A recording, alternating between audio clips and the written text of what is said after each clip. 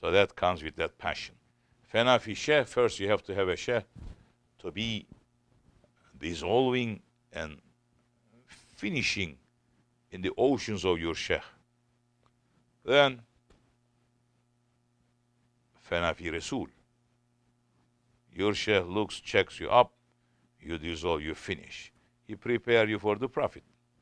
And he brings you to the presence of the Prophet ﷺ. You will be lost in his oceans. Who knows how many years it's going to take you. You will be lost in that ocean. Then you will be prepared for Fana Fillah. The highest ones, they never want to reach there by then. Always saying, Ya Rasulullah, we are behind you. We cannot go front. They never go front. They always with the Prophet ﷺ. So, once upon a time, some ask me this question. Also, that's why I'm saying, say, Shaykh, pray for me that I have more love to the Prophet and I see the Prophet in my dream. So that word is for that one and for everybody to understand. So the murid one day asked his Shaykh also, saying, oh my Shaykh, please, I'm watching everybody so many times coming to you and they tell you the dreams about their Prophet, how much, what they have seen the Prophet, and I have never seen the Prophet in my dream.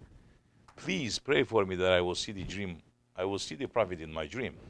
And the Shaykh said to him, okay, my son, it is very easy. Says, tomorrow morning when you get up, eat those salty fish. What do you call those ones in English? Renga or sardine? Sardine is not that salty. Ancho or mancho or whatever is there. Very salty fish. Says all day long, eat that, but don't drink any water. At night time, make salawat and go to sleep. You will see the Prophet in your dream. So the murid is so happy. The Shaykh said to him, he believes in Shaykh, of course. So many believes in Shaykh. But they don't like the outcome later. The Shaykh lied to me. And the murid went, eat so much fish, saying I should eat a little bit, because Shaykh said, eat much as you can. So I should force myself to eat extra. Non-stop that day he eat the fish, but he's so thirsty, but he cannot drink water. He has to go to sleep nighttime. So he goes to sleep. He gets up in the morning. Shaykh is there coming. His face is down. He's very upset. So the Shaykh looking, smiling to him. So, my son, what happened?